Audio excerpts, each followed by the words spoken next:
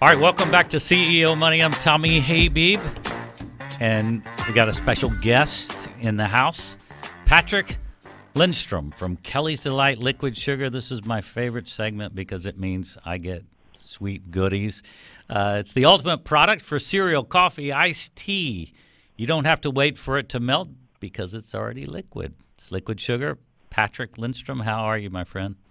What's up, my friend? How you doing, Tommy? I'm doing good.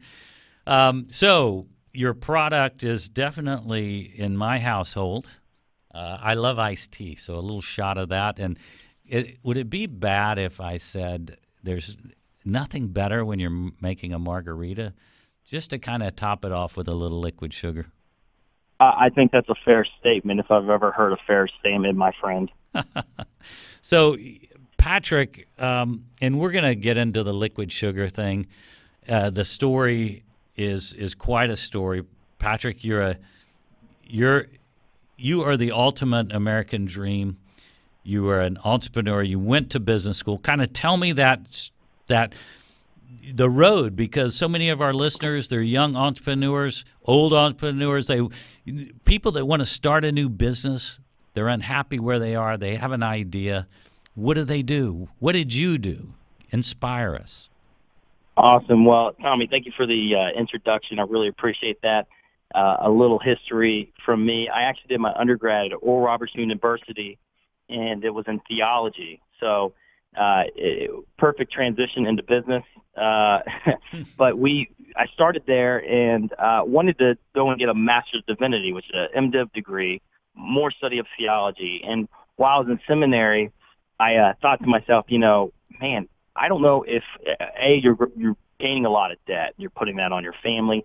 And I didn't know if I wanted to be a minister who brings all this debt to a church and that whole thought process. And I thought, this it doesn't seem right. And while I was in seminary, the idea of a liquid sugar company just came to me. And so I knew I didn't know anything about business at that point. So I just grabbed every business book I could find, and I read it and read it and read it. And this is 2007, 2008, and I see what's happening to the market. And I say, you know what, I'm just going to go for it. So I took all my credit card companies or credit cards and called the companies and just raised all the limits, and I maxed it out, thought I was doing the right thing, and took it all out and went out and had somebody develop the formula for the liquid sugar.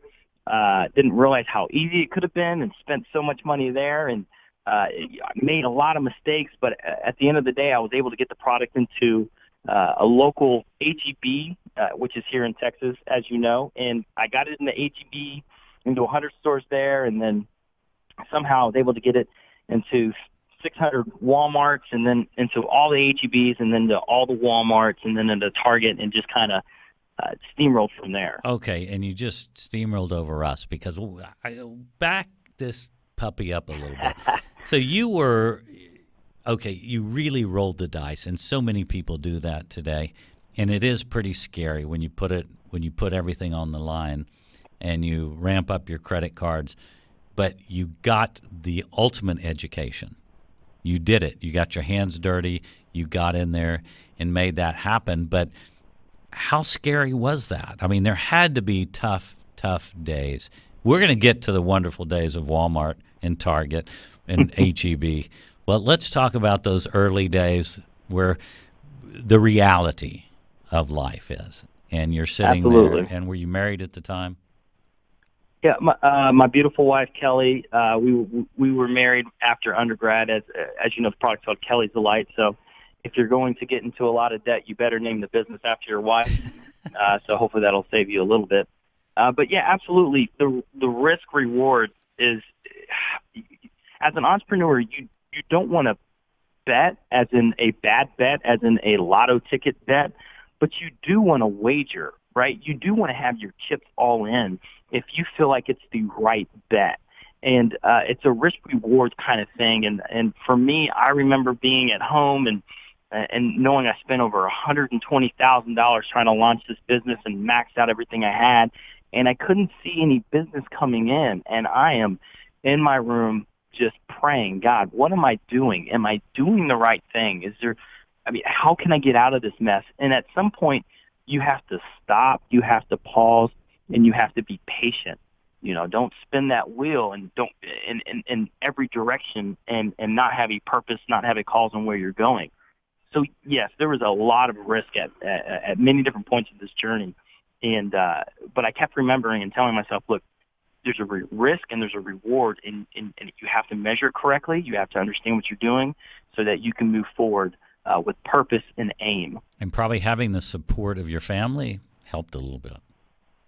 Having my wife, just her breathing and just saying it's going to be okay makes a world of a difference.